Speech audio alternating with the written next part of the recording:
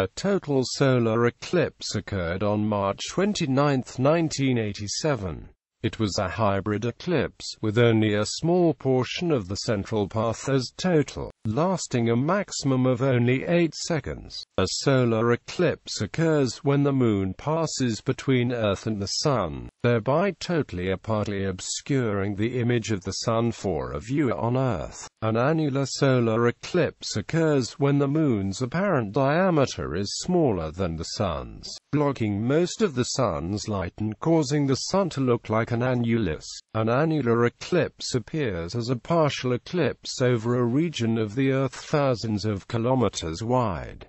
Related eclipses. Each member in a semester series of solar eclipses repeats approximately every 177 days and 4 hours at alternating nodes of the Moon's orbit. It is a part of Saros cycle 129, repeating every 18 years, 11 days, containing 80 events. The series started with partial solar eclipse on October 3, 1103.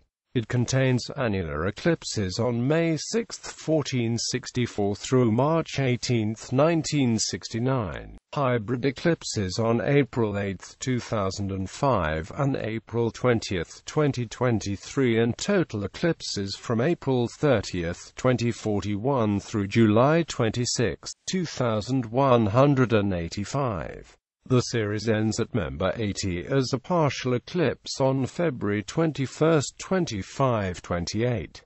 The longest duration of totality was 3 minutes 43 seconds on June 25, 2131. Metonic series. The Metonic series repeats eclipses every 19 years, lasting about 5 cycles.